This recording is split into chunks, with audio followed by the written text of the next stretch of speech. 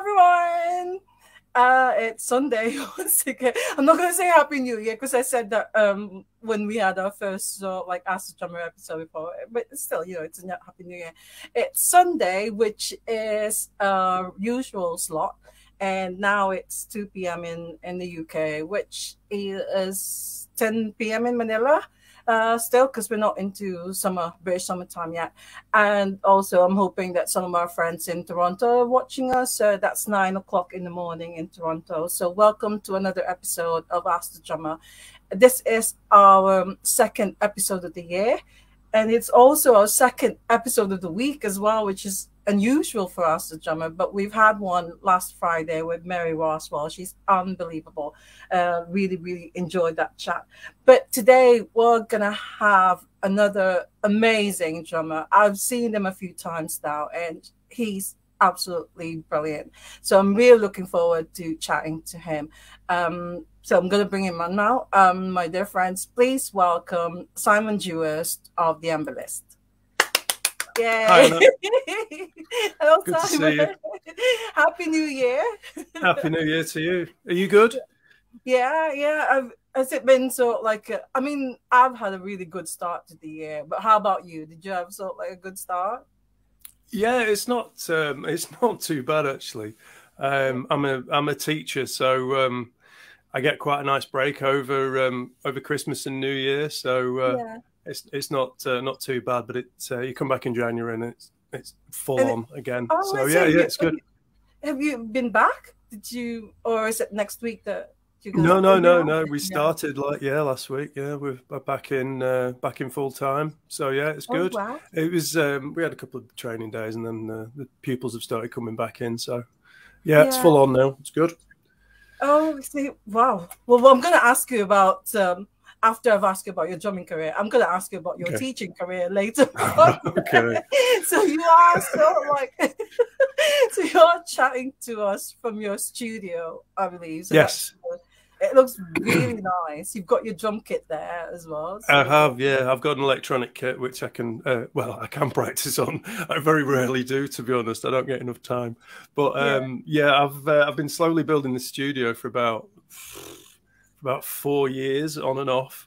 I shouldn't say this, but thankfully, due to lockdown, I actually got quite a lot done.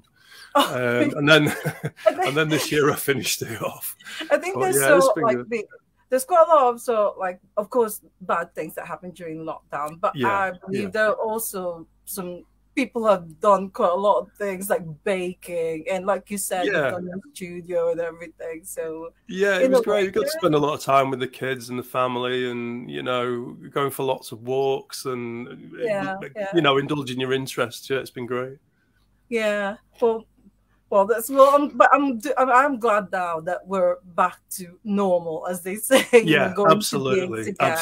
Yeah, it was especially for bands. I mean, it was just awful. We couldn't even get together.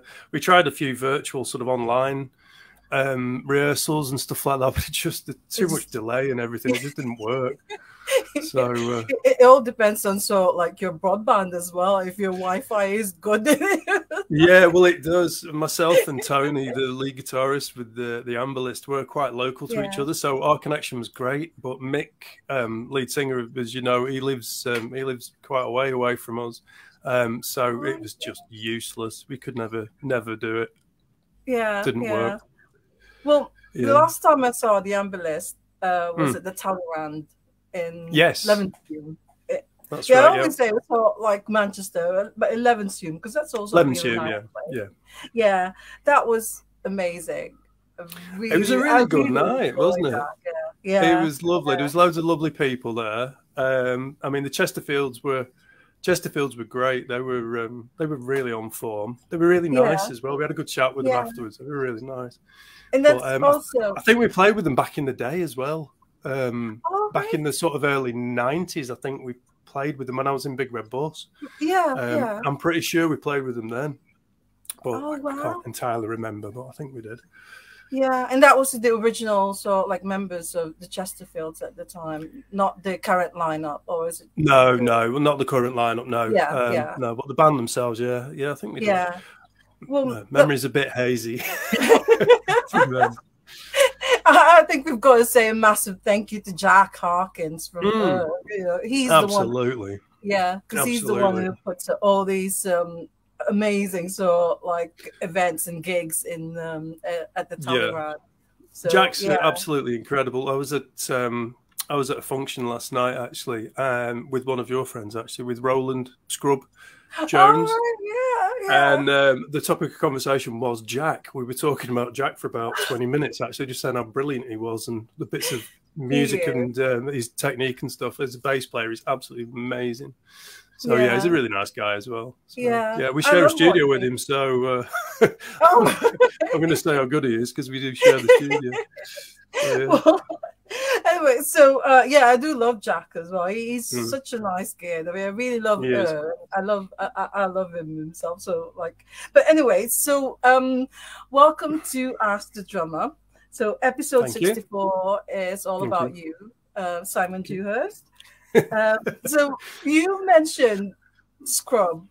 Now, Scrub is your cousin, isn't he?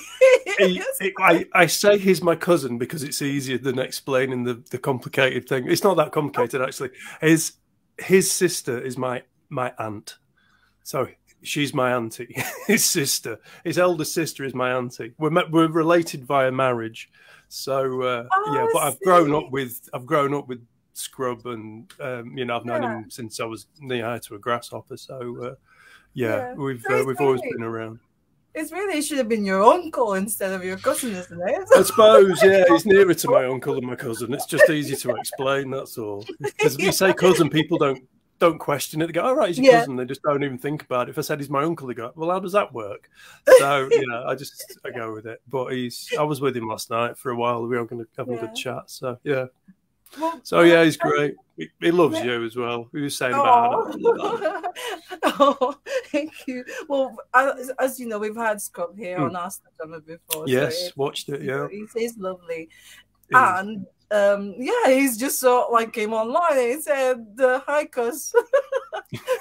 Oh, excellent, nice one. Hello, Scrub. I'm really glad that you joined us live. But nice one, man. So, are you from a musical family?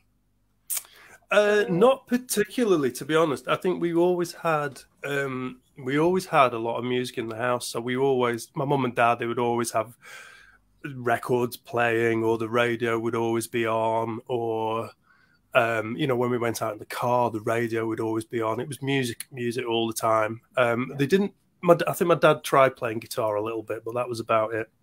My mum wasn't very musical. But yeah, it was just always music around us, and they had quite sort of diverse taste in music, quite sort of standard for that time. A lot of old rock and roll, and my mum was like big into sort of Frank Sinatra and stuff like that. But I mean, all good classic sort of stuff, which is great. But it was, to be honest with you, it's actually I was talking about Scrub. It's his brother-in-law, the gentleman that's married to his sister, is my Uncle Jim. He was a DJ in the sort of like the 70s, and he was big into his sort of, you know, like Led Zeppelin. Oh, okay, yeah. No, he wasn't a drummer, no, but he was a DJ. He used to do a lot of like Tamla Motown, and he do like Tamla Motown nights, and he do like heavy rock nights, and he was quite a big DJ around Preston. And he introduced me to loads of really random things when I was a child. So I got to listen to sort of amazing, you know, like real hippie bands and like heavy rock bands and folk artists and stuff like that. And he was really broad schooling in lots of different types of music, which I wasn't hearing at home. But every time I went around to my Uncle Jim's, he used to put on like really amazing. He'd give me a big set of headphones, you know, like these, and he'd go, "Listen to this." And then I'd be like, "Whoa!" It'd be like Black Sabbath or something like that, you know, something really nice and heavy. As a 7-year-old, and it used to freak me out. So it was great. So are you an only child? I am an only child. Yes, yes. Oh, so you didn't have like older sisters or brothers that will actually pass on their record collection to you? And no, it was all down to me. I'm afraid I had to pick them all myself. I did pinch a couple off my dad, but that was about it, really. Oh, yeah. So, were you born and raised in Preston?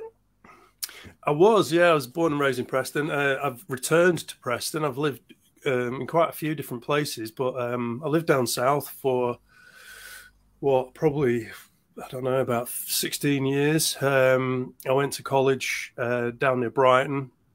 That's where I met my wife, actually. We're still together. We've been together for a long time. And then I moved to London. I was in London for 10 years. Around North London and South London. I lived in Australia for a little while with Scrub's sister. I lived with Hillary. I lived with Scrub's sister in Australia for a bit. We just, when we got married, we decided that, and I'll come to that a bit later, the record deal fell apart that I was part of.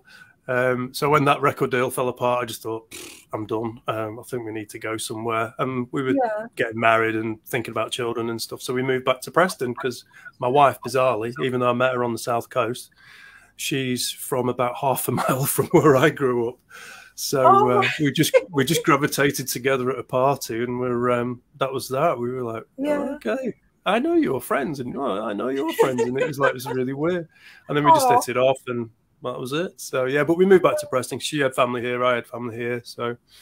And it's nice. It's, Lake District's around, and Liverpool's down the road, and Manchester's down the road. It's, loads of gigs. You can go walking. It's awesome. True. Just love it.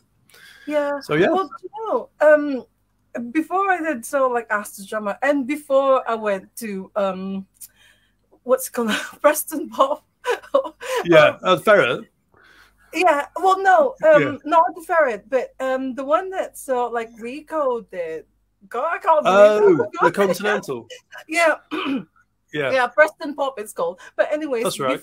Before all that, it's hard to believe that I didn't really know that Preston is actually the land of indie pop.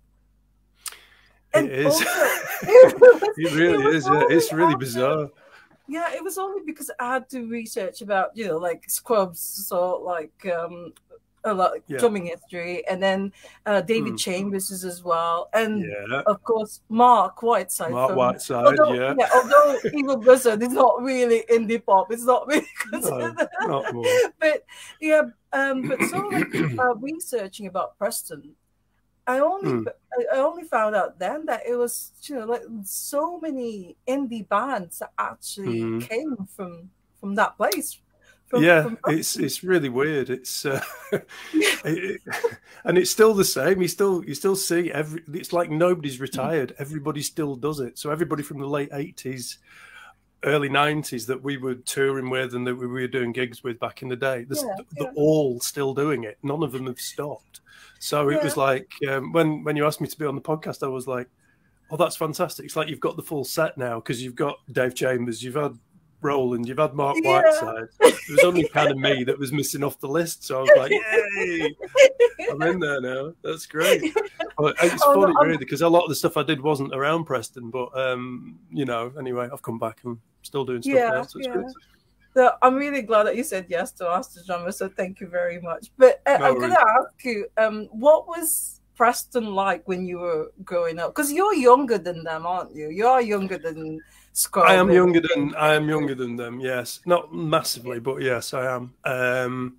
It was great. I mean, because I was 18 in I'm giving my age away. I was 18 in 1988, so all of that from 84, that sort of teenage years, 14 to 19, it was all Smiths, Echo and the Bunnymen.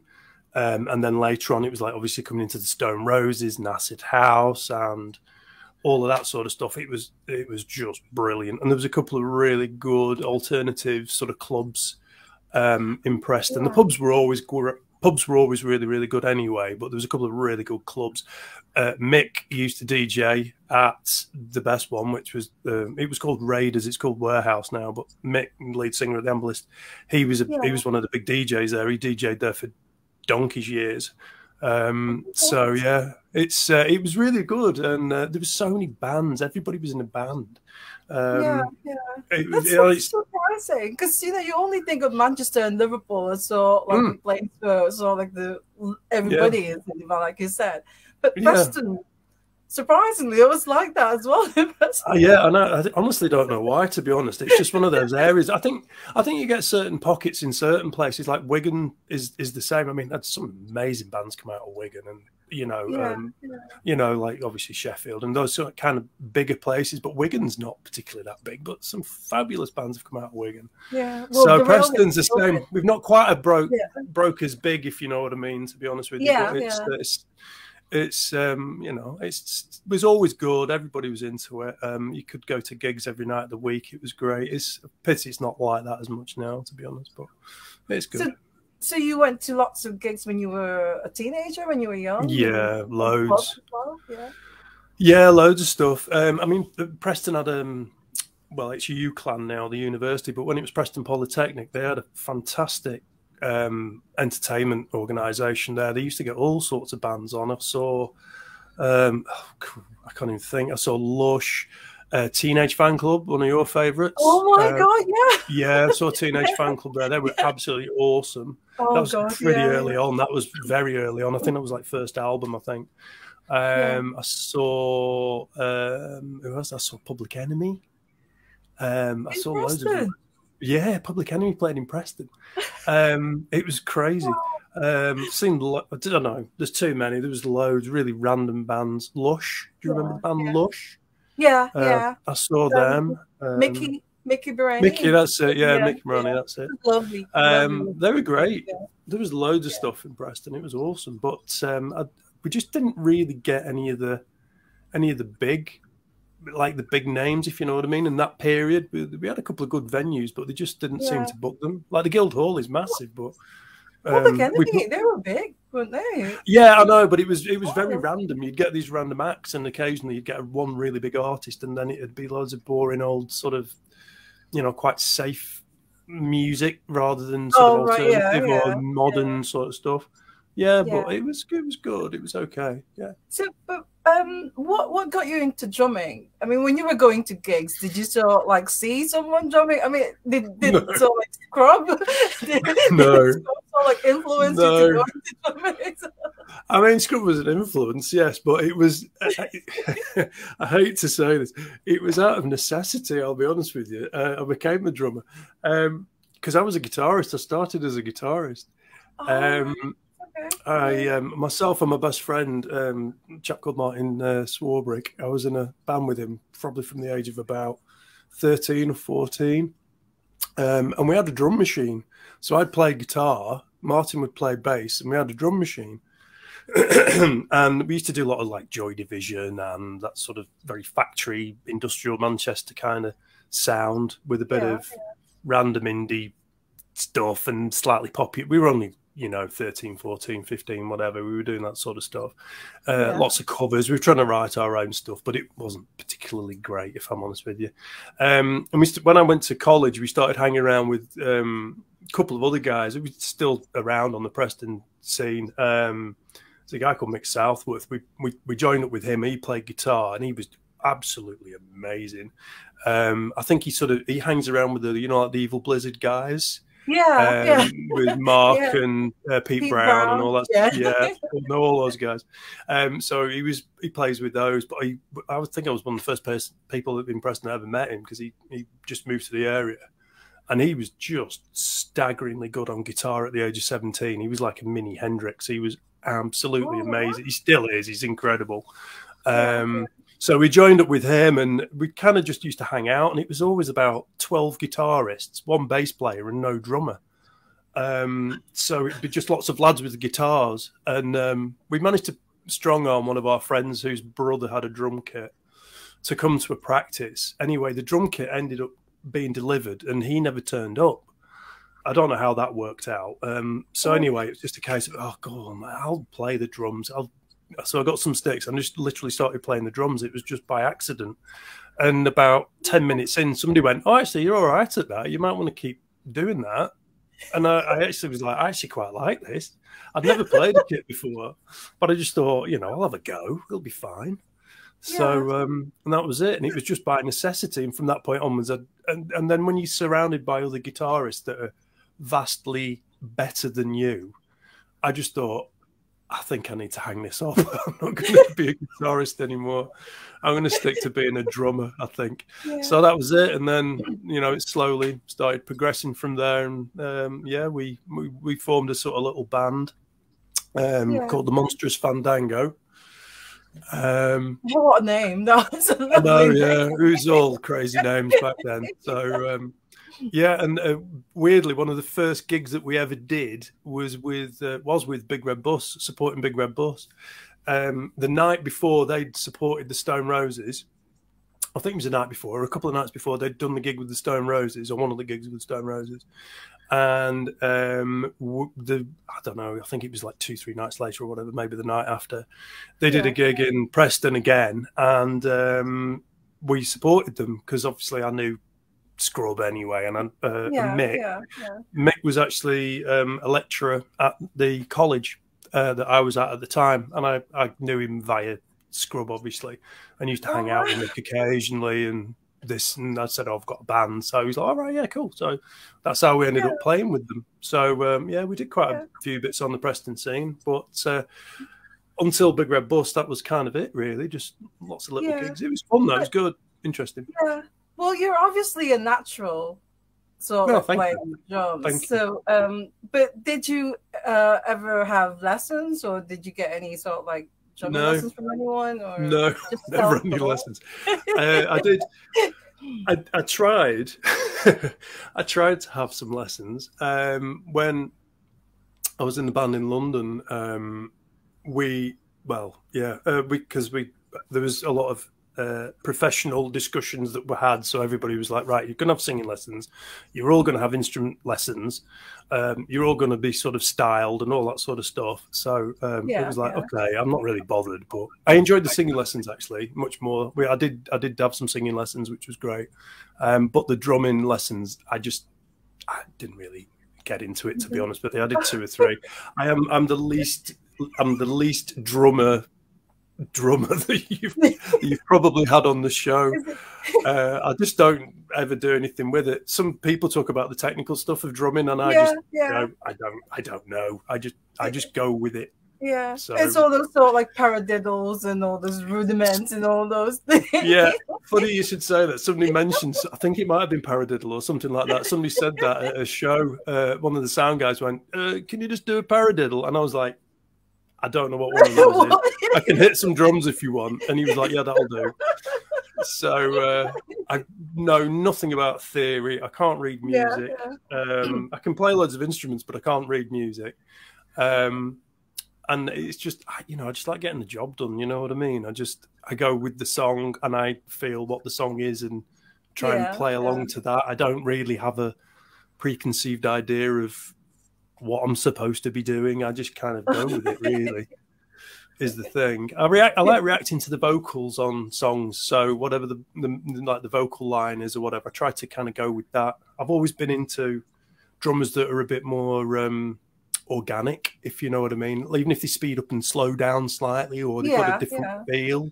Like John Densmore out the Doors, he was always one of my absolute favourites, because if you listen to a Doors record, he really follows the vocal line. He doesn't follow the other instruments. It's as Jim Morrison's like rising, you can hear the cymbals start getting more and more and more, and then he'll speed up and slow down where it's appropriate. It's really interesting. I've always liked drummers like that. So yeah, that's brilliant. Well, before we continue, Aiden said sound and vision, sounding and looking okay. I mean, Aiden is actually Aiden is my husband. And he's the tech support, so I'm really glad that he's saying that it's sounding and looking okay. That's good. But nice you mentioned that Mick from the Amberlist, Mick Shepherd, that he was a lecturer, and I mean, he was a lecturer and a DJ, and also in Big Red Bus, so doing it all. So that's amazing.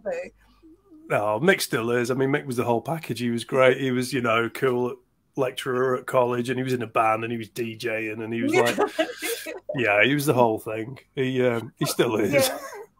Well, you're also I don't know if you actually replaced, or because I found out that one time Scott couldn't do the drumming for Big Red Bus because of some work commitment. So Yes. you kind of sort like stepped in for Yeah. him. But then you ended up for quite a long time. Yeah. Yeah. It was a weird sort of setup at the time. We the band I was talking about before, Monstrous Fandango, we shared a studio with Big Red Bus, and I know Scud he had some work commitments and things like that, and he said, you know, they've got a lot of dates coming up, and I can't do all of the dates. I can't play all of these gigs because I think he couldn't get time off work or whatever it was, so he couldn't do it. So he said, listen, why don't we try and, if you start sitting in on some of the rehearsals, and, you know, I'll show you the song, and then you have a go at the song, and then sort of slowly build up learning them. So he kind of mentored me into playing the Big Red Bus songs that he was playing at the time, and, you know, integrating me into the band. It was really good because it was a nice slow sort of feed into it, if you will. So we did that for a little while, and then he was like, okay, I can't do these gigs. So I'd go and sit in and do the gig, but he kind of then took a back seat. He did occasionally come in and do the odd show or whatever, but it was he pretty much kind of committed to doing work. He had, you know, I think it was like young family coming and stuff like that. So it was a kind of focus for him, and I was like a free agent at the time, so it was fine. I could go at a drop of a hat, you know, somebody could phone me up, and I'd be, you know, in the car, and I'd be at a gig 20 minutes later. It wasn't a problem for me. So it was great. But we had some really interesting stuff early on with Big Red Bus. The first gig I ever did, he couldn't do it. They just played a couple of nights previous, I think it was, or maybe a couple of weeks previous, with a band from Ireland called the Saw Doctors. Oh yeah, have you heard of the Saw Doctors? Yeah, I have. Yeah, I've heard of the Saw Doctors. Yeah. Yeah, they're very, very bizarre because they didn't seem to travel very well, like the music. But Ireland, they sold more records that year than U2. They were massive. I'd never even heard of them, and everybody's like, "Oh no, they're really massive." I was like, I've never heard of them. So I can't remember what happened, but it was like literally I'd been rehearsing with the band for a couple of days, and then we got a phone call saying, "Can you do a gig with the Saw Doctors?" I was like, "Yeah, no problem." Said, "Where is it?" And he said, "Oh, it's in London." I was like, "Oh, right, okay, so we'll get in the van, we'll travel down to London." And they said, "Yeah, it's 2 nights sold out at the Town and Country Club, the Forum now." Sold out, it's totally sold out. And I was thinking, that's a really big venue, isn't it? And I'd never played in front of more than about 20 people, probably. I don't think I've ever done a big gig in my life. And we got there, and the Forum, I think at the time it was something like 1,800 or 2,000 capacity. And this was 2 nights sold out. So I was just like, oh, man. I walked on stage, and I was absolutely blown away. But it was fantastic. It was one of the best gigs I've ever experienced in my life. They were so nice. The band were amazing. But it was just incredible. You know, it was going from playing in pubs to going to one of the biggest venues in the UK at the time to play with the biggest band in Ireland at the time. And then you had like sound guys coming and going, "How do you want your kick drum to sound?" And you know, what you know, give me the breakdown of some of your songs so I know where I can put effects in and stuff like that. And I was like, we've never had a sound guy before. So to start talking about, you know, the requirements of my music to a sound guy, I was like, I don't know. Just do what you want. Well, I'm going to say that Scrub actually missed out on that one because it was you who played with Big Red Bus. But then they supported the Stone Roses. Yes, they did. You were. I missed that. I was at the gig. I was at the gig. I was at the gig. I was at the gig. Oh yeah, that was a gig. That was an amazing gig. But yeah, I was there with all my friends, and we sort of hung out with a band, you know, with Big Red Bus a bit and stuff. But it was just after that. That's when I joined. They just finished doing all the Stone Roses dates, and then it was a little bit later, probably a couple of months after that. That's when I joined Big Red Bus and went through till the end, till its natural end, actually. And it's funny, actually. I hate. It's like pre-prepared this. I actually found, because I brought my vinyl out the attic last week, and I actually found.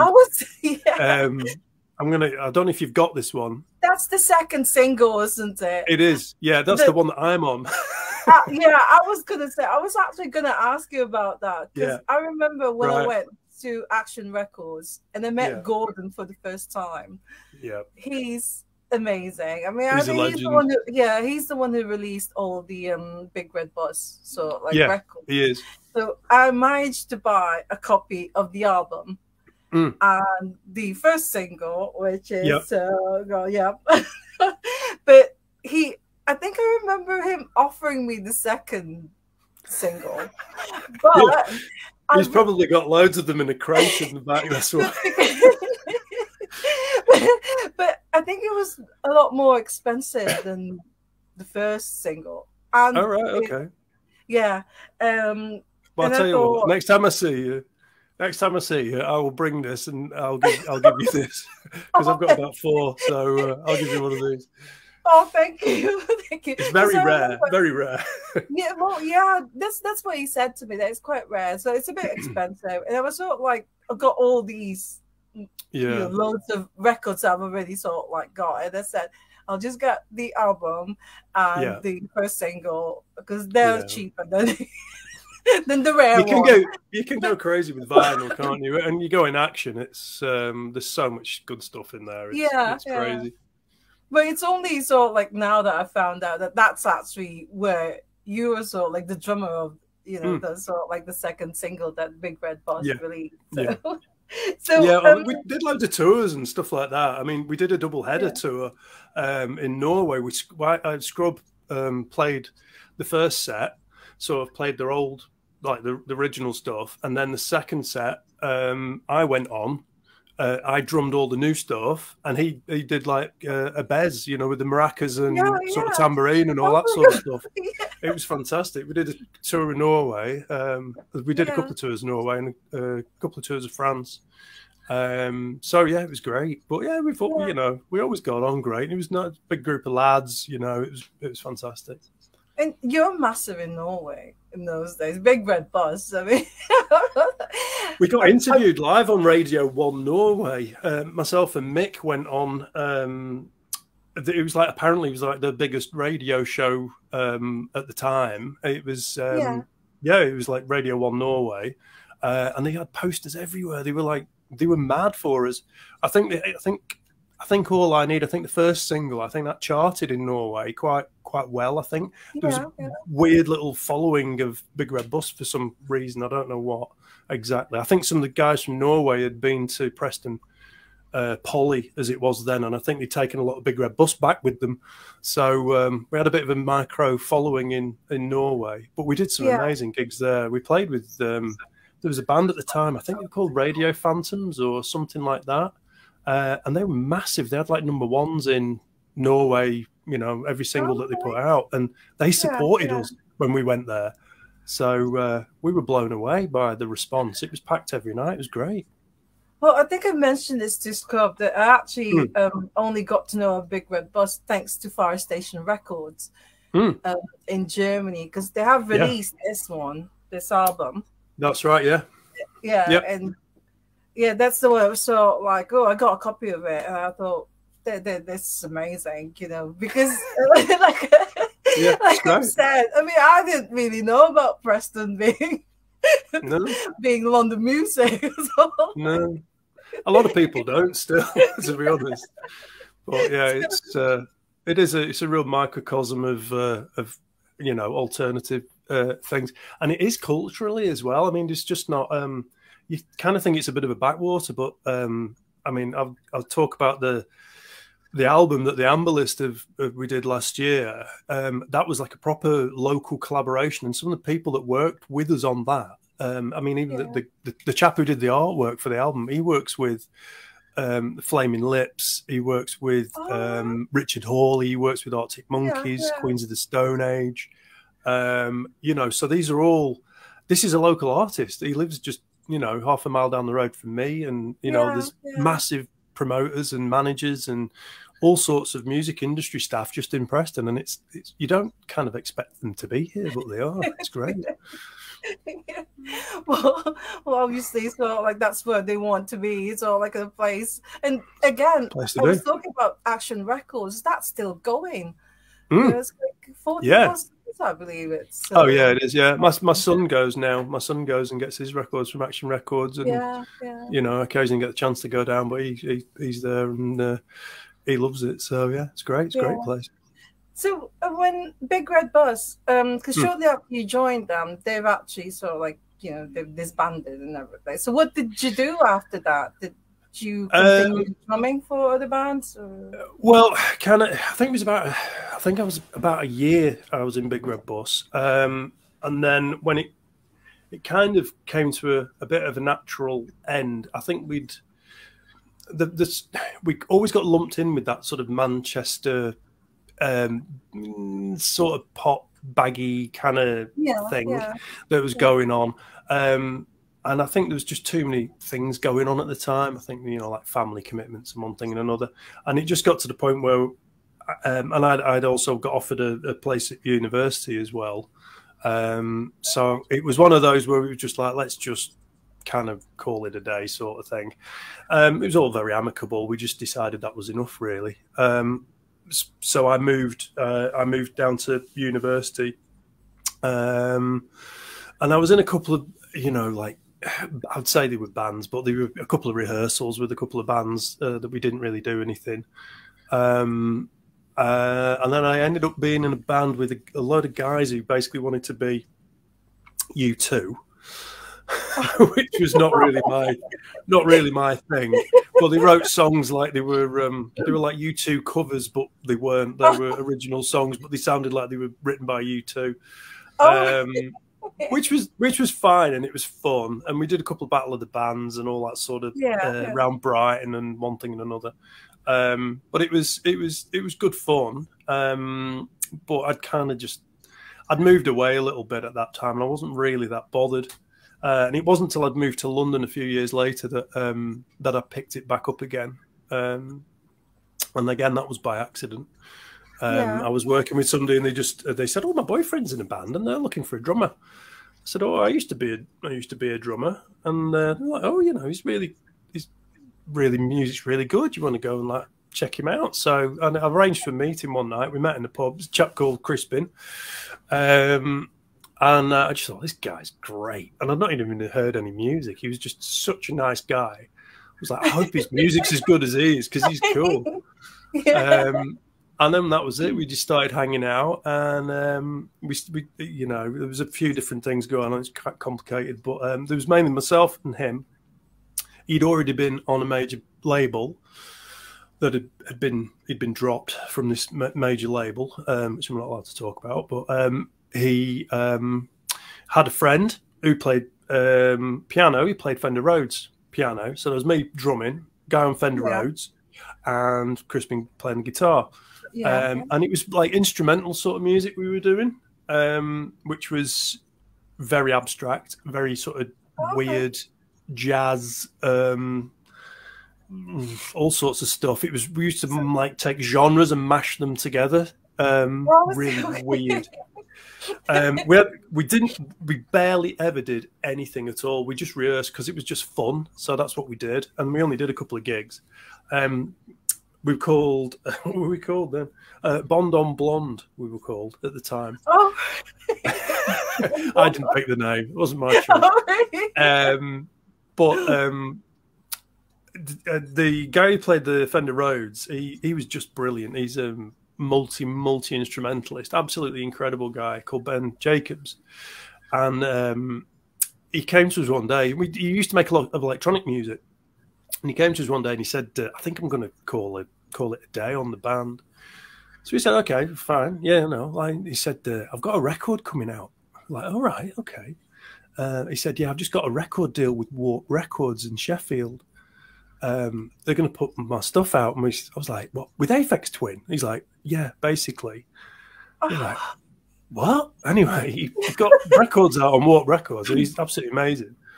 So we're like, yeah, brilliant. And then we used to hang out with him still, and he said, I've left Warp. I was like, what do you mean? He said, I've got another record deal now. I was like, what do you mean? He said, I'm with Domino Records. I was like, Domino Records? They're probably bigger. And he's like, yeah, I know. So he got loads of records out on that. A guy called Max, he went under the name Max Tundra. It's very abstract electronic stuff, but I'll send you a link. You definitely have a listen to some of his stuff. It's crazy. Yeah. But it's like Aphex Twin, and it's crazy.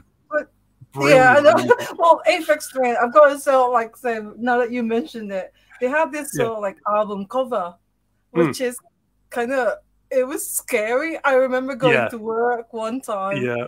And it was just there, and it was all like thinking, "This is creepy. I don't want it." So, yeah, it is. Anyways, carry on. Yeah, carry on. So, what happened with this band that you? The long and the short of it was we kept trying different vocalists. We must have auditioned about 30 or 40 vocalists, and they were all either very militant and they wanted to I'm just playing this type of music, which we were like, not really what we wanted to do. Yeah. Or they were just weird, so we kind of didn't want them either. But one of the chaps that we knew, he was a nice guy. He came down one day and he said, "I've written some songs. Do you want to try and have a listen to these?" And we're like, yeah. So he started playing them. We're like, these are really good. So we sort of made full songs out of them. And he was like, these are brilliant. These are really good. All right, yeah, cheers. He said, are you interested? Do you want to join the band? He said, I'd love to be in the band. We're like, oh, fantastic. He said, but I'm going to South America for a year, like next week. We're like, oh, great. So anyway, he went to South America. We kept trying and auditioning people and one thing and another, and it never worked out. Anyway, a year later, he came back from South America, or it might have been 9 months or something. I can't remember. He came back from South America and he was like, "Do you want to be in the band?" He's like, "Yep, definitely." All right, cool. So we started doing it. So we worked a couple of songs. Somebody said to us, "Do you want to do a gig?" So yeah. And this is after about 2 weeks. So we did. We did a gig, which was one of these showcase gigs. They have these like big. They get loads of little unsigned bands. It's very sort of London, trendy. They get all the A&R people and all that sort of stuff there. And this was 2 weeks in to rehearsals. We went and did the gig. And as we finished our set, about 8 people came onto the stage and said, "Right, here's my business card. We want to speak to you like immediately." And these were all like big A&R guys. We were like, really? This is mental. So anyway, we had a few discussions and one thing and another. And then was it a week after that? I think we were in the headquarters of Sony Europe and they were offering us stuff. And then the following day was another meeting with another record label and they were interested in offering us something else. And then we were getting managers phoning us up. U2's management company, Mother Management, they were phoning us from Ireland saying, we've heard about you, we want to meet you and all this other stuff. And it was like, it just from nothing for 2 weeks, it just went just insane. So we got a manager, Feeder, the band Feeder? Yeah. Rogers and all that. So we signed with their management company, and he was putting us out to lots of different people and one thing and another. And anyway, we ended up getting signed on what they call a pre-production contract to a major label. So that basically meant that we were there developing music, writing music, doing demos. It was great. Well, I mean, we recorded in Island Records basement studio, which is where Bob Marley recorded, Eric Clapton recorded. We were in with the studio time with PJ Harvey in between her sessions. Metropolis Studio was recording in all of like the really big studios in London and stuff.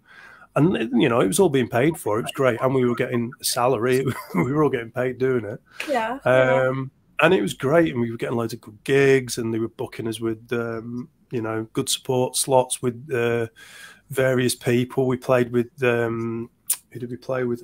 Catastrophe Wife.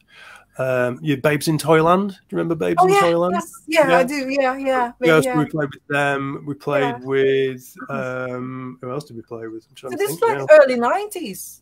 Like early This is 90s? This is mid Mid 90s. 90s, yeah, mid Mid 90s, yeah. 90s at this point, getting sort of mid to sort of later 90s. And we had like meetings with Brian Molko out of Placebo. He wanted to sign us. There was loads of people like that, and just hanging out with people all the time. It was great. Yeah. And we had an accountant who was the Rolling Stones accountant, which was crazy. It's incredible. He told us some stories that I cannot repeat. And then we had a lawyer as well. We went to our lawyer's office, and we got in the lift to go up to the lawyer's office. And as we got in the lift, Elton John got in with us with one of his minders. And it was all that sort of just all looking at each other, sort of going like, what do we do? Do we say hello? It was just a lot of all right, like nodding at each other sort of thing. And Elton's trying to avoid eye contact, and he's like, oh, all right, okay. But it was crazy. But it was really surreal at the time, doing all these things with all these, like kind of celebrities, but they're just normal people. You just happen to be in the same environment as them. That's all it was.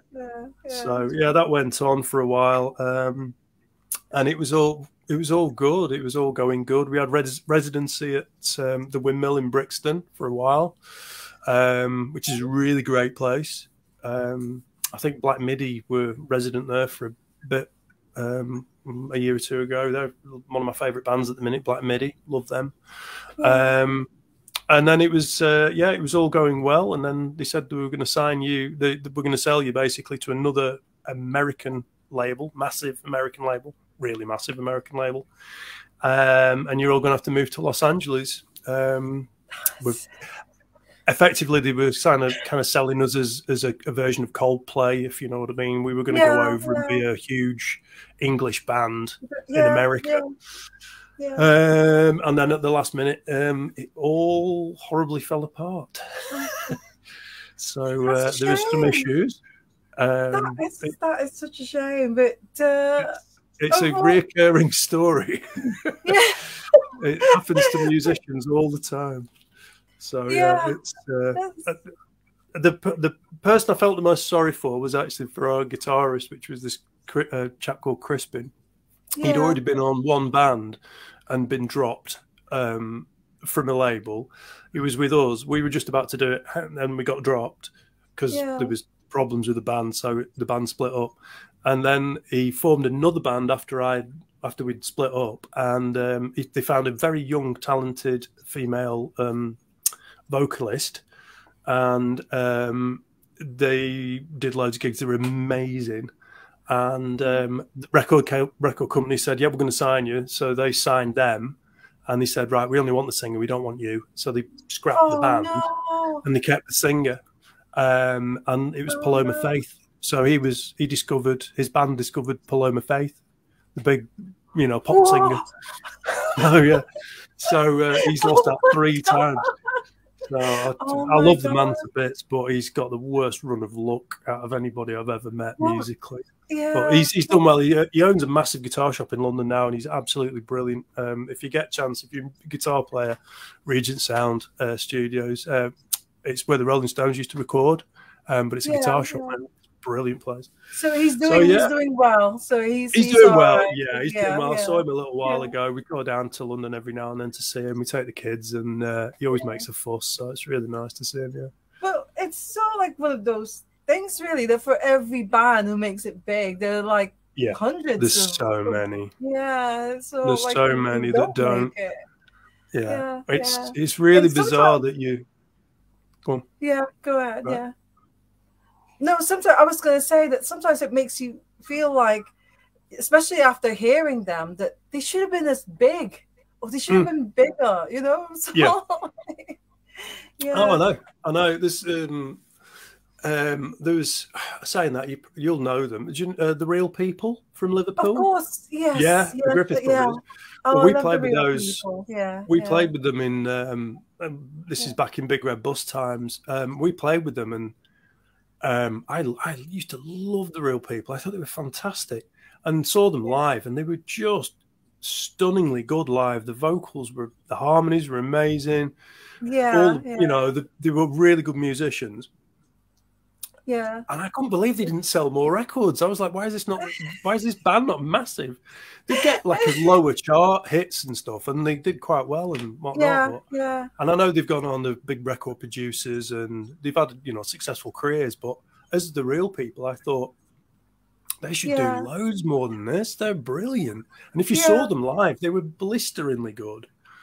But Well, I don't that's know. true. I know what you mean because it's like me myself. I'm actually late to the Real People Appreciation Society because Right. I I got to see them like play live. I think it was last year or no 2 years ago, and Okay. they were amazing. The Griffiths brothers.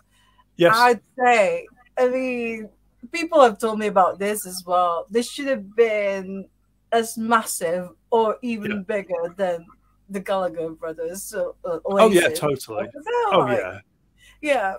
Well, when they went obviously to do what was it Supersonic was the first Oasis single. It was recorded by the Griffiths brothers. Yeah, and all the harmonies on it, you can tell it's all literally very carefully worked out as brothers do, I guess.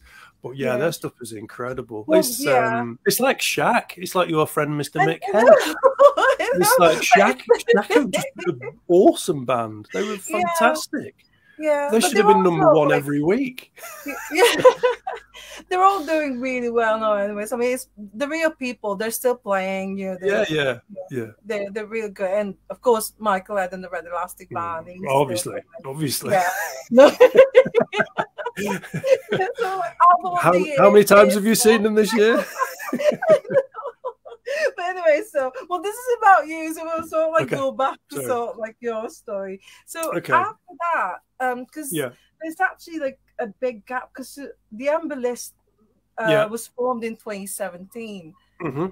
There is a massive gap. Huge sort of like yeah. So when the record deal thing collapsed, it was a case because I didn't have a job because I was a musician, so it was full time. So that was that, and I'm just myself and my wife were like, "What should we do?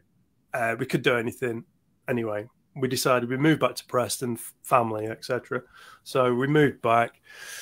I was like, I'm done. I'm retired. I'm not doing anything else. I've had enough. I was a bit burnt out, to be honest, with the music thing. So I'm like, I'm done with this.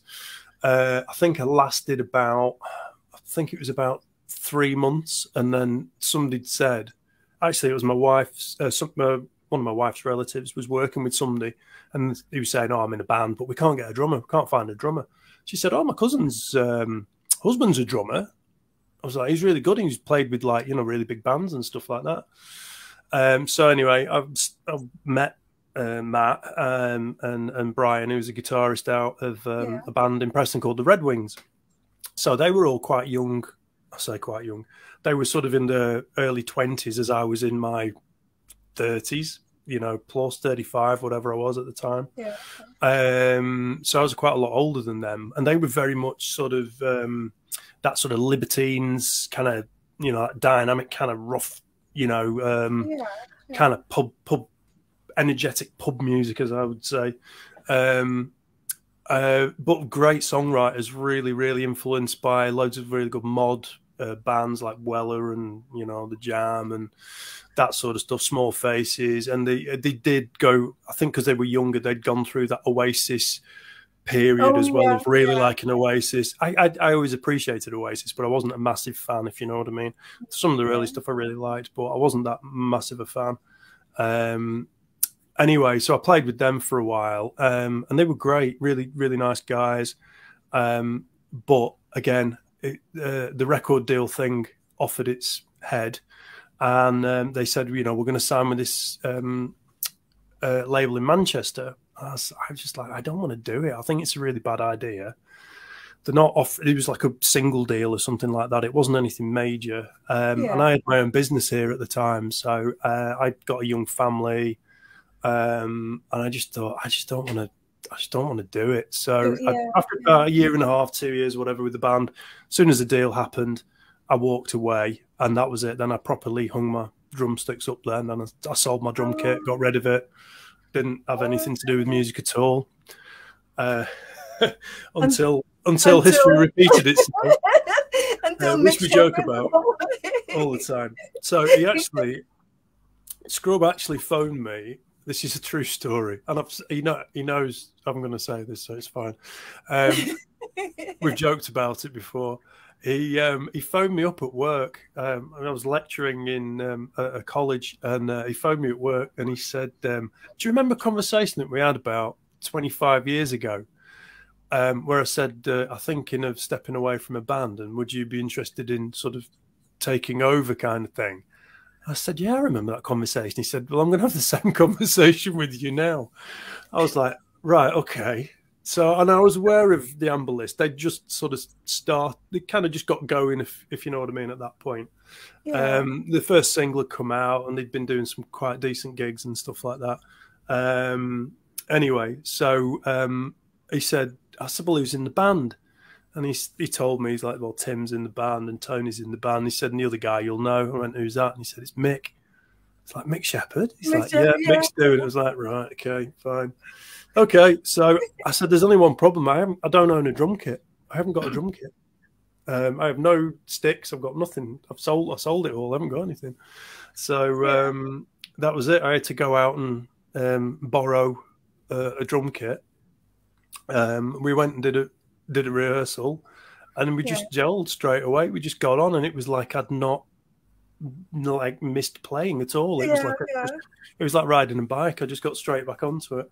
But it was really nice, and the guys were really nice in the band. You know, they were really friendly, and obviously Mick's like, I just picked the conversation up with Mick. It's like and I probably hadn't seen Mick in about 15 years at that time, so it was like we just picked up where we carried on from, and it was great. It was just gelled, and I like the music and I like the sound, and we're all that age now where we like doing stuff and we like playing and we like making the music, but it's not about getting a record deal, making it big. And it's changed. We don't need to make it big. It's changed because we're happy releasing we don't need a record label. Nobody needs a record label now like they did 20 years ago. We're doing it so we can put it out ourselves, and we can do our designs, we can do our mixing, we can do everything totally ourselves, and you've it's got all total control. Total control of everything. But when you saw like seeing Mick Shepherd again, was it so like, oh, this is Big Red Bus all over again, or something like that? It was literally, I think we laughed for about the first 5 minutes when we got together, and he was like, "So we're doing this again then, aren't we?" I was like, yeah. It's like nothing's changed. He's like, "Yeah, stepping into scrub shoes, like again." I was like, "Yeah, it's great, isn't it?" So yeah, it was funny.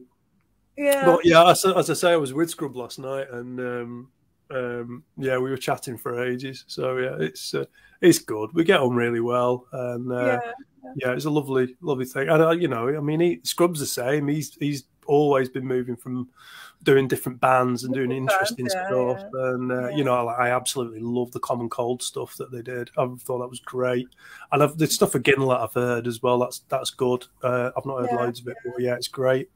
So it's funny world. Like I was going back again, so like being Preston, the land of like indie. You all seem to know each other, anyways. You all been been in the band together, and well, Pete Brown and Mark Whiteside were in a band together. I'll say they supported Big Red Bus. We take it in turns supporting each other, if you know what I mean. So one gig, like they'd headline and we'd support, and then vice versa. Yeah, that's right. We used to tour together. We used to get in like the bus together and go and shoot down to Sheffield or wherever and do a gig together. But it was very much the Preston scene was quite tight, and everybody did know each other. One of the first gigs I ever did, Dave Chambers played with us in his first band, which ended up being Corner Shopper eventually. Yeah, that's right. Yeah. But yeah, so Jinder. We used to see Jinder every day. As at college and at uni and stuff. So who'd have thought that Jinder, who at the time really wasn't a great guitarist, and he was experimental and he was really interesting, but his skills were not great. So yeah, he really developed and went on to outsell all of us by a long way. So I don't know. We must have been doing it wrong, I think. Well, so you were formed in 2017. The Ambulance were formed in 2017, but then you were gigging for a few years, and then lockdown or COVID happened. Because the first time I actually saw the Ambulance was at the Ferret in 2021. I think it was. When lockdown was lifted, and then you were supporting the Wooden Tops. And that was great. Yeah, were there as well. That's right. I thought it was really, really good. It was amazing that gig.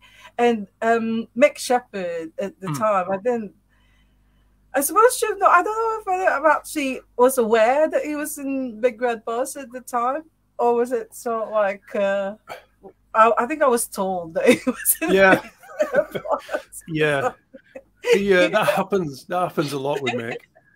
Quite frequent. We were at a function last night and Mick was there, and there's loads of people, and he'd not seen them for years, and they all sort of walking in going, Mick, and it's like, oh, Big Red Bus, and it's always that sort of thing.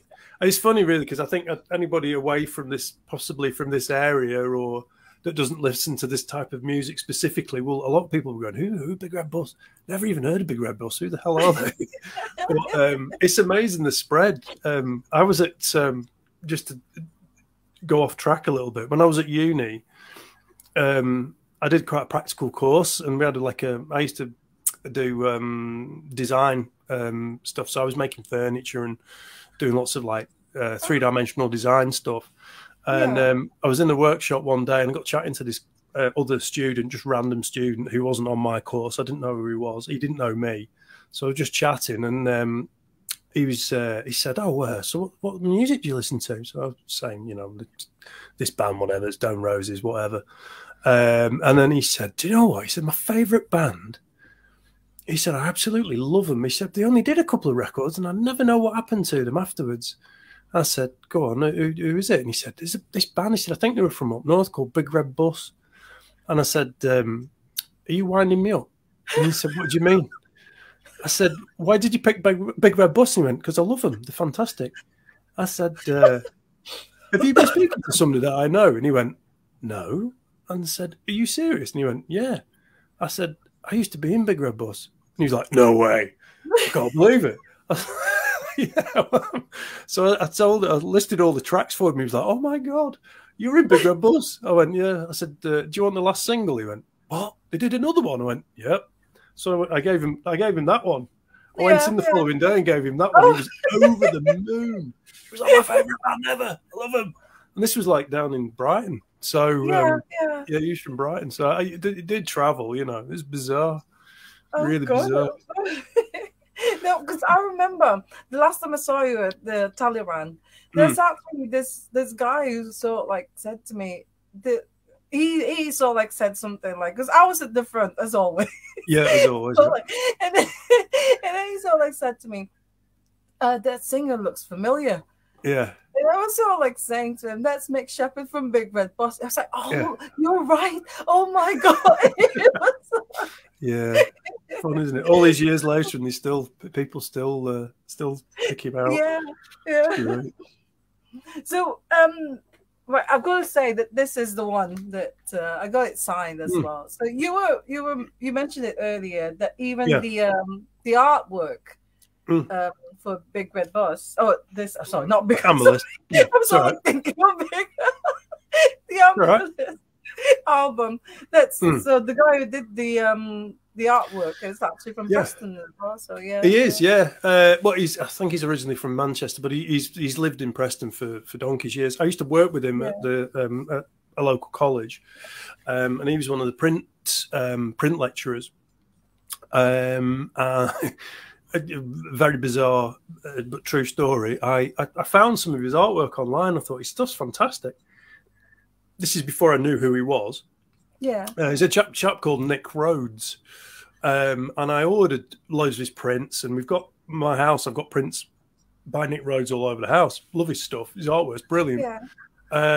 Anyway, I was on one of these, these social network things called LinkedIn. Yeah, yeah. You heard of it? It's like business Facebook. I'm not into that. No, I'm not. I wasn't. It was only because of the college thing that I had to go on it. So I went on, and it said, congratulate Nick Rhodes on his 8th year at the college. I was thinking, I work at that college. Why have I never met this guy before? So I walked into the art department and spoke to the head of art. I was the head of construction. I was a construction lecturer for years. So I walked into the art building and said to the head of art, I said, have you got a guy called Nick Rhodes who works here? And he went, oh, yeah. He said, he's in that room next door. I was like, I've never met him. I said, I've been here for 14 years and I've never met him. He went, he just keeps himself to himself. I was like, where is he? So anyway, I went and met him. And as soon as I walked in, he went, oh, Simon Dewhurst. He went, you've bought loads of my artwork, haven't you? Oh. He said, I felt bad charging you postage because you only live around the corner from me. So I was like, oh, charming. Thanks very much. Oh, so anyway, we hit it off and one thing and another. And his artwork was great. And I suggested to the band, because obviously he's a big music. He works with a lot of musicians. So he's been doing stuff for, he's just finished doing Richard Hawley's tour poster, I think, or album cover. I can't remember which one it is. But he's done Eagles of Death Metal, Queens of the Stone Age, Ian Brown. He's done loads of stuff for the Arctic Monkeys. He's done Flaming Lips. He's done loads of stuff with Flaming Lips. He's really good friends with Wayne Coyne as well out of Flaming Lips. So his artwork's brilliant. So I said, we've got to get him to do the artwork for this. And another friend of mine, actually, who did all the sort of graphics and typography. He's another great local artist, but he's another, a designer that works with all these amazing people. He's doing, big clients down in London and stuff like that, but he's done loads of things over the years. A guy called Stephen Caton from Source Creative, that he does like our logo, and he does all the stuff with us. He's great. And he's, hopefully I love the logo, by the way. It's really Thank good. you. Yeah, that's Stephen's work. We had the idea, but he kind of refined it, and he does a lot of the typography and things. But he works on pretty much all our releases. There's a couple that I did because I have got like a sort of art background, so I did a couple of the bits of artwork. But all the newer stuff is all done by Stephen. Yeah, he's a good friend of mine. So yeah. And then I forgot to ask you, the Amberlist. So they were already going before you joined them, because Scrub was the original. Yeah, Scrub started it. Yeah. Where did that come? Where did the name come from? Do you know? Yeah, I do. It was apparently I have to look this up actually, but it was a while ago. Apparently there's 3 states for bird. Population. So the green list is the ones that are totally common, like pigeons and stuff like that.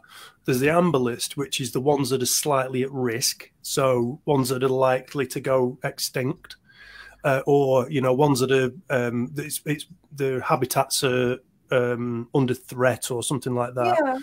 And then there's a red list, which are the ones that are literally, there's only a few of them left that are going to become extinct. So it's a RSPB, Royal Society of Protection of Birds category, apparently, for birds. That's where it came from. That's what I've been told anyway.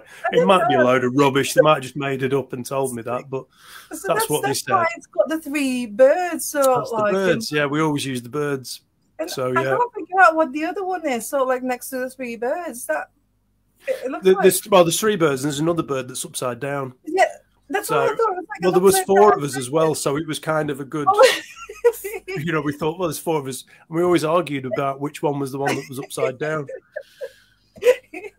But now it's there's only 3 of you now. Because when I saw you for the first time, there were 4 of you. Yeah, that's right. Yeah. The last time I saw you there were only just 3.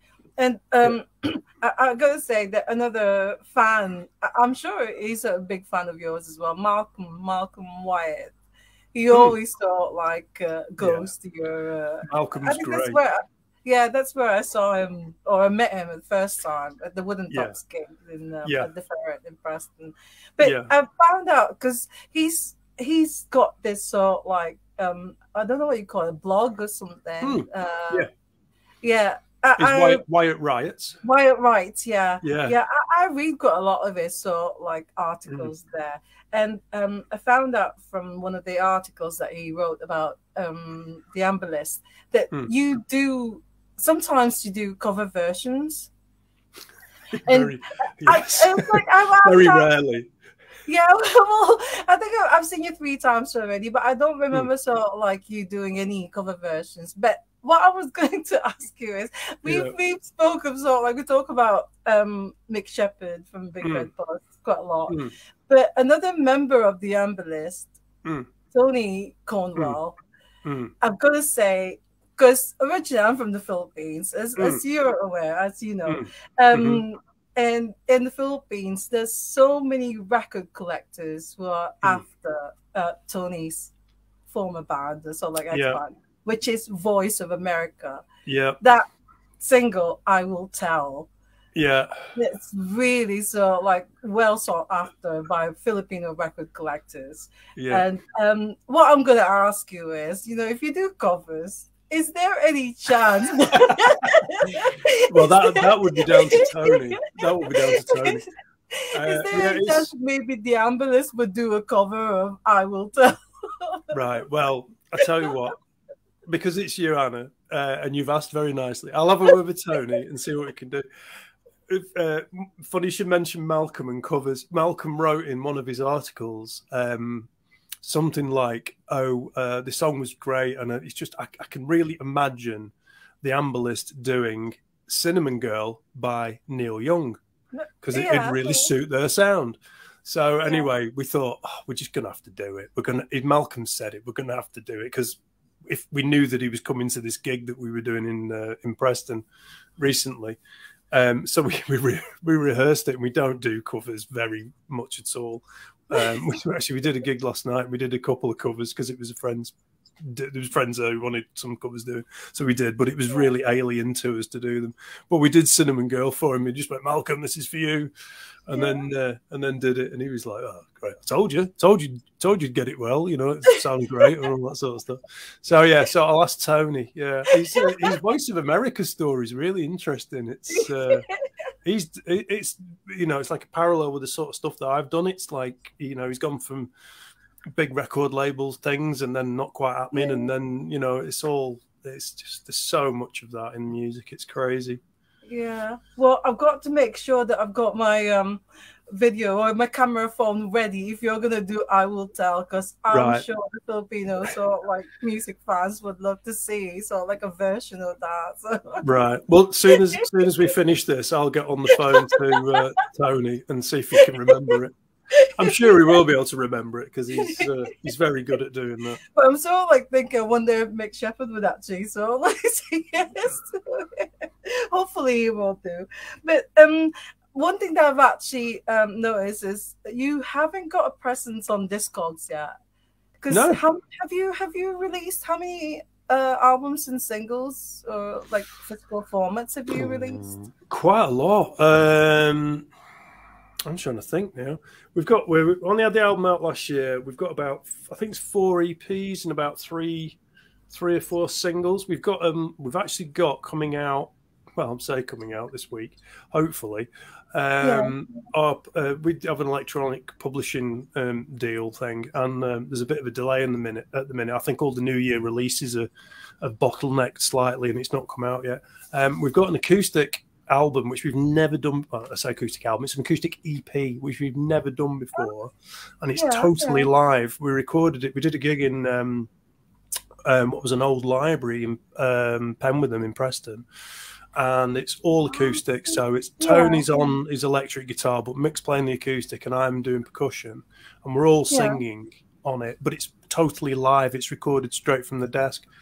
We weren't planning on doing it. We just recorded it just in case it turned out like nicely. So we'll listen back to it, and it was like, oh, it sounds great. Why don't we just put it out? So it's called Quiet in the Library, Volume 1, because we've got a few other tracks which we're going to put out as Volume 2. But there's no overdubs, there's nothing. It's literally straight out of the desk. And that's it. So and that's hopefully should be coming out this week, maybe. I'm fingers crossed, but it'll be on social media all over the place. Oh, but it's us nice and quiet, for a change. So oh, I look forward to that one. It was all like when I'm trying to sort of look it up on Discogs, it's like, how come they haven't got any sort of like entry on Discogs? And when I'm trying to sort of like Google your name, because I mean, Dewhurst is not really a common surname, is it? And then it's not too bad. But it was all like, I saw a couple of Simon Dewhurst, and one of his is sort of like an oboe player. He's a famous oboe player. That's right. Yeah. I've seen that one. No, that's not him. And then there's that's another one. Me. Like, there's a photographer as well somewhere. He's a big one. I've noticed them as well. Yeah, no, I did Google myself. I had to do it because obviously I'm a teacher. I was saying about talking about being a teacher before. Because we have to have everything on private settings on everything that we have. The only stuff that shows up for me generally is things to do with the Amber List. But all my personal stuff, it doesn't really show up. I've blocked everything because I'm a teacher. So I have to be careful with all of that. But it's got to be sort of like any Wikipedians out there that you've got to like have an entry, the Amber List or Simon and Mix. I guess we could do that. I'll end up doing it eventually. I know, but we will do. Don't worry. Well, I know we've sort of like, I hope you're not going anywhere or you're not rushing to go out. No, I'm fine. I still have a few questions to ask you. But I wanted to sort of like, because you mentioned that you're a teacher, and it's something to do with like, no, this is quite new to me. It's like DT and ICT. I looked it up. It says design technology. I do a little bit of I do a bit of IT, sort of sort of computing type things, but that's kind of a small portion of what I do. My main job role is I teach design technology. So my degree, when I was down south, I did was actually in 3-dimensional design. So that was my qualification. Is I'm a 3-dimensional designer. I didn't really use it very much because I ended up being in construction, and for the last 14 years, up till about a year ago, I was a lecturer at Further Education College, teaching construction. So I'll be teaching craft trades and painting and architecture and stuff like that. And then just over a year ago, I decided that I wanted to change. And I'd never taught in schools before. I taught, quite young children at college, but I'd not actually taught school children. So I now work as a design technology teacher at it's a specialist secondary school. It's not a regular secondary school, but it's a specialist one. It's what they call a PRU, which is a referral unit. So if you get asked to leave a school, mainstream school, they have to send you somewhere. So they usually come to us, which is we're a big PRU in Preston. If you're in Preston, you'll know what I'm talking about. It's quite a well-known place, but it's not everybody's. It did have quite a poor reputation, but it's an absolutely great place, and the staff are all lovely, and we all love working with the kids. They're all great, but it does have challenges. Yeah. Well, do they know that you're a rock star? That you're a drummer? A couple of them do. There's a lot of safeguarding and a lot of sort of we have to keep a lot of information to ourselves. It's much better if we don't share too much with anybody. There is one of my sort of like year 11 class, sort of like my older GCSE class. There's a couple in there who do know that I've had a music career and I'm in a band and stuff. In fact, one of them said, "Hey sir, I looked your stuff up on YouTube the other day," and I was like, "All right." And he went, "It's really good." I was like, "Oh, thanks very much." And she said, I'm not going to keep watching it, though, because I think that would be a bit weird with you being my teacher and all. And I was like, no, that's totally fine. I'm all right with that. Don't worry about it. She's like, if you weren't my teacher, I'd think you were great. I was like, all right, nice one. Okay, but she did like it. So, but yeah, it's good. You know, they're just interesting. I like working with kids. They're very very challenging, but they're good fun generally. Yeah, I suppose it's like what from what you told me, the police song came to mind straight away. You know, that don't stand so close to me. Yeah, so maybe that's sort of like something similar to that one, but yeah. Yeah, no, it's it's because of the type of school that it is. There's so much in the way of sort of safeguarding and protecting of those children. It's we have to be very guarded with everything that we do. So I don't really talk about family, and I don't talk about a lot of things outside. There's certain ones that you can share with the older ones, but it's very very weird situation. It's not a regular school. It's very small class sizes, and it's all very intense. But some of the work they produce is just brilliant. They're brilliant kids on the whole. Yeah. Well, have you shown him a bit of your drumming skills? Or No, they wouldn't like that. I don't think. I do actually on a Wednesday after school. Sounds awful. I do an after school club. I do rock guitar. So we basically do electric guitar. So I'm not a great guitarist, but I can kind of muddle through a little bit. I mean, I don't play around Tony because Tony's better with one finger than I am with all of mine. But I do show them some basic stuff. A friend of mine unfortunately recently passed away, but he donated, his family have donated a lot of stuff to the school. So we've got like a little studio set up and a couple of guitars, like brand new guitars. Excuse me. And I had a couple of spare guitars. As a drummer, I've got way too many guitars. I've got one. That's one there. I've got loads of guitars. So I get a couple of spares. So I take it in and I take a class, and we do, Beatles, and we do Nirvana, and we do all that sort of stuff. I've asked them what they want to learn to play, and they're quite nice kids, and they're like, "Oh, I wish we could play some Nirvana, sir. Do you know how to play Nirvana?" I'm like, "Yeah. It's quite straightforward, And then they don't have access to a lot of things. Nobody's got guitars in the house, So, I mean, when I was a kid, there was always a guitar around. Somebody always had a guitar. My dad had one. He didn't really play it. I went to my uncle's house. There was a guitar there. Nobody really played it, but there was always one around. So it doesn't seem to be like that anymore so much. But so I teach them some basics, the chords, and we plug it into an amp, and they love it. So it's quite cool. You never know. Maybe one of them will become so big in the future or something. I hope so. It's you who taught them how to. No, maybe. I mean, I'm trying to get a studio, we've got the studio sort of coming together. In the next couple of weeks, we're hopefully getting this studio done, because I want to start doing some music therapy with some of them, because they're into all sorts of rap and hip hop type of stuff, and I've got studio setups. I've been doing stuff like that for years, so I want to work with them and get them doing, producing, maybe it's sort of street music or grime or drill or whatever they want to do. But I'm quite happy to work with them to, express themselves, because they just don't get a chance to do anything like that in the environment that I teach in. So it'd be good.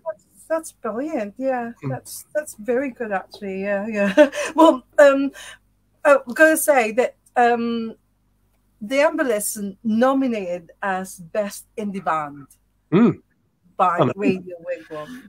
That's incredible. I mean, what was your thought? I know. That came out of the blue. We didn't expect that at all. That was that was great. It's a really weird situation where we get played so much on online radio stations. Even, like in American stations, we get picked up. There's one called Lonely Oak. They play us about 3 times a week. Wigwam play us nearly every day. At least one of our tracks gets played nearly every day on there. There's about another half a dozen radio stations, and we're always being played on those radio stations. They love it. But I mean, Wigwam are fantastic. They've always supported everything that we've done. And then they just sent us an email saying we're nominating you for the best indie band. Yeah, and there's not that many in the category. So they've put a lot of awards out and they put a lot of nominations out, but like for folk or duo or international artist or whatever. But for our category, I think it's about 12. And so we're like, that's just absolutely fantastic. And the playlisting stuff, and they're putting it out, and anything that's promoting the music, it's fantastic. We love what they do. Yeah. Well, congratulations on that one. When I saw it, I was like, oh wow, that's incredible. To get fingers crossed. Yeah. Well, it's not been said yet who's actually won it yet, so we don't know who the winner is yet. I think it's the end of the month. Fingers crossed. Yeah. But I know that you're gonna have that you're doing a gig in Hebden Bridge soon. But before I actually ask you, then you can invite our friends to join you there, also see you. I've got these questions that I always ask the drummers on the show. Okay. One of them is do you twirl? Because I've been my first 2 gigs this year. Yeah, I've seen drummers. So I saw one last night, and he's absolutely amazing. He's a young kid, and he was doing all these twirling and then playing and everything. So do you do that? No. No, I don't. I like to keep hold of my drumsticks. I don't twirl them around. I might occasionally give one a bit of a spin or something, but it's only just keeping my fingers moving. I don't do the twirly drumstick thing at all. I don't. I've got all respect for people that do that, but I don't go in for it. So it's just incredible because sometimes that there's a gap between, and then they do flip it or twirl it, and then boom, do a beat and then flip it and then do another beat. So I just think it's absolutely amazing when drummers do that. And I love watching them do things like well, just for you, I'll start learning it. 52 years old, and I'll start learning how to do that. Yeah. Well, another question I wanted to ask you is: have you ever had any sort of accidents or disasters, I call them? Actually, it was the second. Saying about doing the forum, the Town and Country Club in Kentish Town with the Saw Doctors, supporting the Saw Doctors. The Saw Doctors. The second night. It was in slow motion. It was like something out of a film. I'm playing away, and it was quite a really fast song. And all of a sudden, I was like, "Why is there no bass drum? Why is there no kick drum sound?" And I looked down, and the beater off the top of the kick drum had disconnected itself. And as I looked up, I could see it rolling off the end of the stage. It had shot off the end of the drum, off my kick pedal, and it had was rolling away off the end of the stage. So I was like, great. Luckily, I think it must have been the last song or next to last song or something. But I was just like, oh god, because it's you lose the kick drum, and that's 90% of the sound that you hear when you're getting it live. So that was funny. That was doing one. What about the sound people? Did they not? They must have been like, "What's going on?" But it actually fell off. It didn't disconnect or anything. It just popped straight off and went over the stage. There's only one more occasion when I was in this Preston band called the Red Wings. Our lead singer used to get really into it, his shirt would come off and he'd start diving around everywhere, and every now and then he'd sort of eye you up, and I'd think, don't jump on me, don't jump on the drum kit, don't jump. And he'd then sort of shirt would come off, and he'd run over and throw himself onto the drum kit, and all the cymbals and everything would come crashing down, and it was very rock and roll. But that was about it really. But that's the only funny thing I can really remember, is the bass pedal falling off. But cool. You've not hurt yourself or anything, no? So no, not doing that. No, just a normal bad back from carrying all the drums around. Yeah. Any drumming heroes? Apart from, I think well, I said John Densmore from the Doors. I really like him. Who was the other one? Jim Capaldi, actually, from Traffic. Do you remember know the band Traffic? Yeah, But Jim Capaldi. Yeah, he's so like, isn't he a singer as well? Yeah, he is. Yeah, he's a singer. He's Yeah. a great drummer, but he's got another one. He's another feel drummer. He kind of goes with the vibe and speeds up and slows down and has a real sort of. He's kind of jazz as well, but it's yeah, I love that sort of thing. I mean, obviously, I love John Bonham as well. Led Zeppelin, everybody does, every drummer does, because he's just got the chops, hasn't he? Really, but I wouldn't say he's one that I aspire to or anything. I really like his style, and his drum sounds incredible. But I always liked. He always got a bad rap a lot of time from indie drummers. He's like Stuart Copeland. Stuart Copeland's an awesome drummer. He's incredible. Yeah. But I think because of his, he's quite jazz and very fast and lots of fills and very sort of moves around the kit a lot. He kind of gets a bit of a bad rap sometimes, but and it's the Police, which again, some people are not as keen on, but I really like him. I think he's a great drummer. But they're my major ones really. But I kind of like just getting the job done. You know what I mean? So it's all about feel. And not really be asked to do a paradiddle or something. Paradiddle, no paradiddle. No paradiddle. Or any of those other things that I don't even know what they're called. Any of those rudiments or something. Yeah, that's what they're called. Yeah. I don't do any of those. Have you got any advice to sort of like aspiring drummers or musicians out there? Because I know that you're teaching kids now, sort of like guitars. Have you got advice to them? The only thing I'd say is literally just do it. Just don't ignore what everybody says. Just go and do it. If it's something that you're getting pleasure out of doing, no matter if you think it's good or bad or weird or people are like, what are you doing?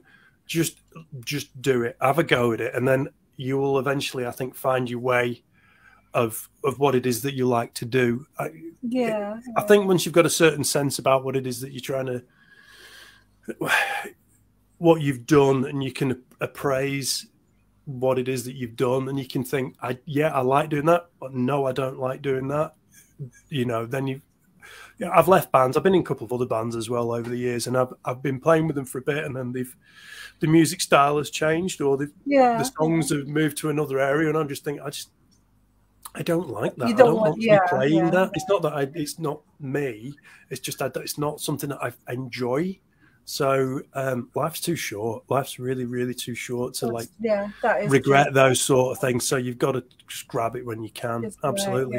I never say no to anything pretty much. And somebody will ask me, can you do that? Do you want to do that? I'm like, yeah, I'll do it. Yeah, no problem. I'll do it. All the time. YOLO, as they say, as the kids say. Absolutely. Absolutely. Yeah. Well, I mentioned earlier that you're going to be playing in Hebden Bridge on the 21st of January. That's in 2 weeks' time. Yeah, about 2 weeks. I love Hebden Bridge, but I normally just go to the Trades Club. I've not heard of this venue before. It's called Muse Music and Love Cafe. How far or how near is it from the Trades Club? I'm not entirely sure, to be honest with you. No? It's not far away. I mean, it's not that big a place, is it, Hebden Bridge? I don't know, to be honest with you. I know the venue is not a massive venue, but it's a record shop. So they've got racks of vinyl. Yeah, it's a record shop. They've got racks of vinyl, and it's a cafe. It's Hebden Bridge. It's one of those cool places, it's good. They do cappuccinos, they do food, and they sell records. So and it's cool to hang out there. So it's a great place. But they've they've had some good artists on there before. We're doing a full acoustic set there. So we're all going to be singing. I'll be doing the percussion. Tony will be doing his atmospheres and effects and stuff like that, and Mick will be, on the acoustic. We're really looking forward to it. I've had loads of messages about it as well. I think it's going to be quite busy. I think I've had quite a few probably about half a dozen at least DMs in the last couple of days about, you know, what time are you on and the tickets and stuff like that. So yeah, really looking forward. It's a donation on the door. It's not no tickets on this one at all. Yeah, so yeah, so it should be good. Looks like it's a cool venue. Looks like there's cool people running it. So yeah, I'm really looking forward to that. So I would have loved to sort of like go there on a Saturday, but I think it's like an early start, isn't it? It's like I think we're doing it's about 7 o'clock. I think 7, yeah, 7. I think Saturdays. I work on Saturdays. It's like going from Manchester and then from King B in Chiltern, and then going to Manchester, and then getting the train from Manchester to London Bridge. I was sort of like thinking, I probably won't get there. You know, it's and I don't know how long you're going to be sort of like playing there. If it was sort of like a record shop or something. We're doing. I think we're doing quite a bit. I think we're doing a couple of sets. So, but I'll be honest with you. We're discussing this recently. I think because a lot of places it's quite difficult to get like live, you know, full band gigs. It seems to be getting more and more difficult to get them. And then obviously there's a big backlog after COVID of all these bands trying to get out and get playing and stuff. It's a bit of a packed market at the moment. But what we're kind of trying to do a little bit more as well is because we've always done it, but not necessarily people know about it, is the sort of acoustic stuff. Because Mick writes a lot of his stuff acoustically, and I know Tony, you know, he enjoys doing that sort of stuff. So we're trying to build the acoustic side a little bit as well. I'm working like using sort of a sampler and trying to build up some kind of effects and things like that as well to do something a little bit sort of different, if you will. And it's nice because we can then go into these smaller venues and, you know, there's a few cafes. We've done a couple in Preston recently. We're trying to get a couple more organised quite soon as well. I'll just say this because we were discussing it last night, but Mark Whiteside, he's been asking, One-Sided Horse, he's been asking to play with us. We should do a double header. So we might do a show with him. Probably in Preston somewhere. We've got friends who've got venues in Preston, so we might do one with him. But yeah, we're trying to just build it up, and we can get out and play more. It's less gear, it's less set up, it's quicker, it's easier, and it's playing to, you know, we're about playing to people, you know what I mean? So the more we can get about is better for us, really. Yeah, I've not seen you do this sort of like acoustic, but it would be nice to sort of like say it. But hopefully, I mean, there'll be loads of opportunity. Don't worry. Yeah, there'll be loads of opportunity. It's just like Saturdays after work, like last night. I was saying to my husband, I'm really not feeling it. So like it's raining, it was wet. I said to him, but I've got to go there. It's only Manchester, anyways. And you know, it's always like as soon as you get to the venue, all of a sudden your energy level goes up. It's true. It's really nothing like live music. So we'll see what happens on Saturday, but hopefully I will get to see the Amber List acoustic. Yeah, well, we'll hopefully have quite a few more gigs coming up. So it's good. Yeah. Well, thank you so much. Oh my God, I hope it's all like I didn't take up so much of your time, but I mean, I don't really talk much in real life. It's just that I don't sort of like get to ask the musicians, like the drummers, when I see them live. It's because sometimes, you know, you see other fans wanting to speak to the musicians as well, so you don't want to take up a lot of their time. But with Ask the Drummer, it's fine because at least I've got the drummers all to myself, and I can ask them about their life and everything. Well, especially when they're like me, when they're a massive egotist as well. It's my favourite topic, honestly. Myself is literally my favourite topic. So ask anybody that knows me, they'll be like, "Yeah, he never shuts up." Honestly. Well, thank you so much, Simon. I really, really appreciate you. It's been fantastic. Drummer. And I hope to see you. I mean, so anyone who's in Hebden Bridge on Saturday the 21st, you know, check out that News, Music and Love Cafe, because they'll be there doing an acoustic set. So yeah, thank you, and big love to the Amber List. So and hope to see you again soon. Yes, absolutely. Okay. Thanks, Anna. Bye. Thanks. Bye-bye. Bye. Bye-bye. Bye. Oh my God. Thank you so much, everyone. That was just amazing. I mean, I really do love that band. I love the Amber List. And you've got to go and see them. I've seen them sort of like doing, not the acoustic one, but I'm really looking forward to seeing that. But anyways, yeah, thanks to Simon and thanks to the Amber List. And so like I'm really looking forward to them doing a cover of Voice of America's I Will Tell, because I think the Filipinos would love that as well. But hopefully, fingers crossed. But anyways, yeah, thank you so much for joining us live. And please do keep an eye out for next week's Ask the Drummer guest announcement post. But yeah, it's now. So like all of a sudden my head is just going everywhere. It's God, I can't believe it. It's actually 2024. But anyway, so I'll see you all next week. And remember, love music, love life, and love drummers. I really do think they're the coolest, or some of the coolest people on this planet. So I'll see you all next week. Bye for now. Bye. Bye.